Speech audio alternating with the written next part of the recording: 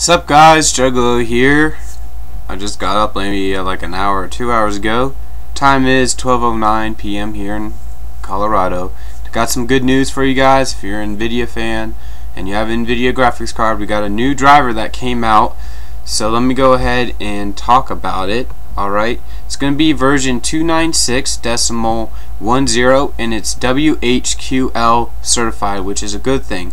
Alright, it's going to add support for the GTX 560 SE GPU. It's going to update your physics software to 9.12.0213, but there was a way to do that beforehand. Is just go ahead and download the recent physics driver and do that. So that's what I did.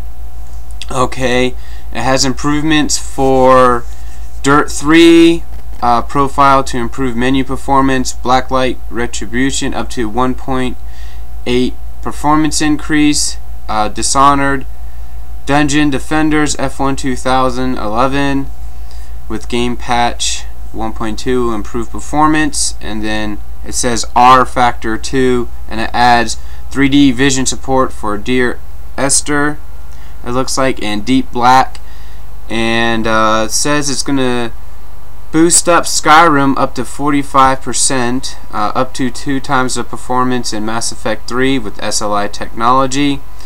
GeForce exclusive quality enhancement with ambient occlusion support for Call of Duty Modern Warfare 3, Diablo 3, and Elder Scrolls 5. Skyrim.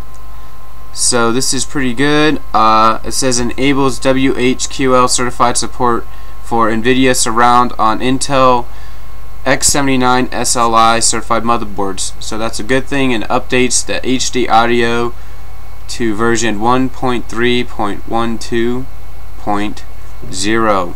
So I guess that's it, guys. Just letting you know that the new drivers are out. And as always, comment, subscribe, rate this video, click that like button. You guys have a great day.